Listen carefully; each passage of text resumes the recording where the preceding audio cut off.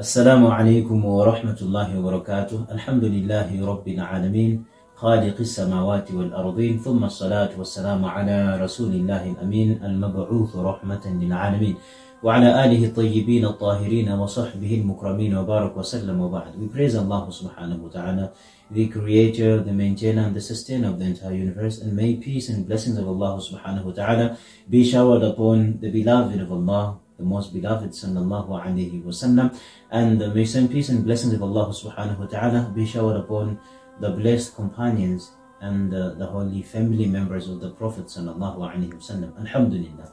We really thank Allah subhanahu wa ta'ala for His mercy and His bounty that He have permitted you and myself to come closer to the blessed month of the holy Ramadan, and we ask Him to give us a chance to see the holy month of Ramadan. Ameen. And as the holy month of Ramadan comes, each and every Muslim who has Iman, he becomes so much excited, and this is because of the blessings and the rewards that the holy month of Ramadan brings to us.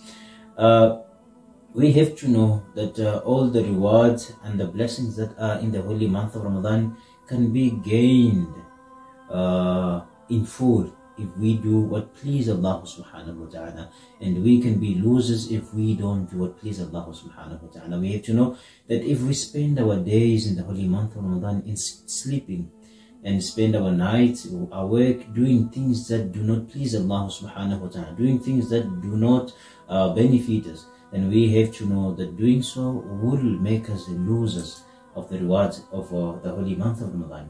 We have to spend our days in making ibadat as much as we can, and also we can spend our nights in making ibadat or sleeping or things that benefit you and myself as much as possible. As much as possible, as much as we can, and that will make us get enough and full rewards in this month of Ramadan. And we have to know that the Prophet said in a hadith that Allah subhanahu wa ta'ala is not in need of anyone's fasting. The one who does not stop from lying or does not stop from backbiting, and or acting upon the backbiting or acting upon their lies.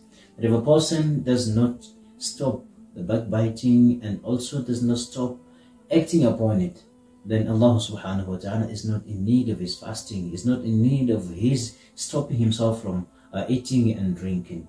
We have to stay away from that, and we have to know that spending this holy month of Ramadan or doing this holy month of Ramadan things that do not please Allah subhanahu wa ta'ala makes us losers. For example, if a person looks at something that is haram, spending his times and looking at things that are haram or listening to things that are haram, then thus will make us losers in this holy month of Ramadan.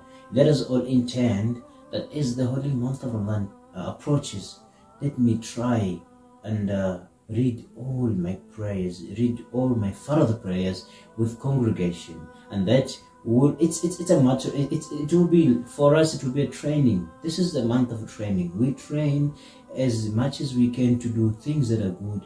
As the holy month of Ramadan goes or completes, we might still be there doing those things. Let's train. Let's try. Let's intend that as this holy month of Ramadan comes, we should not miss Jamaat, and we intend that we are going to complete our holy Quran as many times as we can, and we should also intend to do most of the things that are good, like giving sadaqah, helping people, and spending our times in good things, showing goodnesses to our parents, being obedient to them.